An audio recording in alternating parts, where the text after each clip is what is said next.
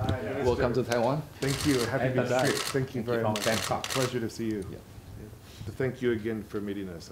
Oh, it's my pleasure. It's my sitting away. Yeah. This visit's very short, so I'm only here for a couple of days. I see. Just to see you.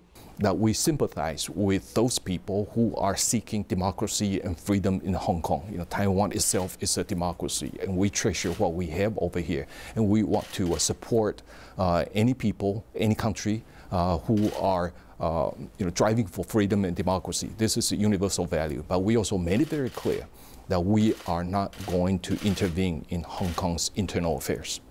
To make sure that the hard-won democracy here in Taiwan is not affected. And Taiwan might change its perspective or its approach if Beijing uses force.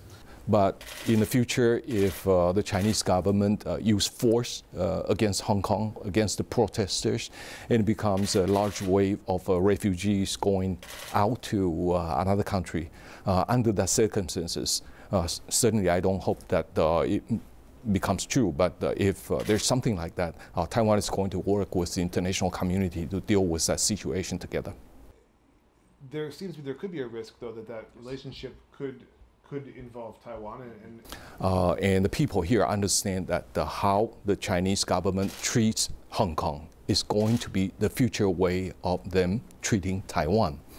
And what turned out in Hong Kong is not very appealing to the Taiwanese people.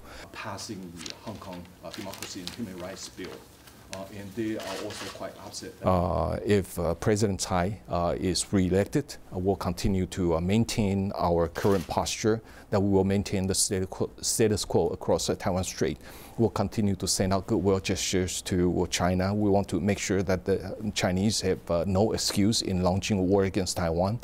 And the variable is, after saying all this, is whether China is going to treat Taiwan in a peaceful way. Work with every aspect of our relations with. Where does that threshold begin and end in your mind? So our relations with the Trump administration has been going very well, and in fact, many people describe that our relations with the United States is the best in the last 40 years. Taiwan into unification.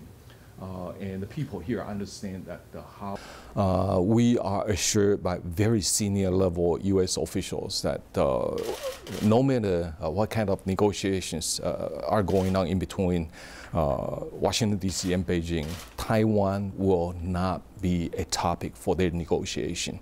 So we are very comfortable that Taiwan is not going to be a pawn on the negotiation table in between China and the United States.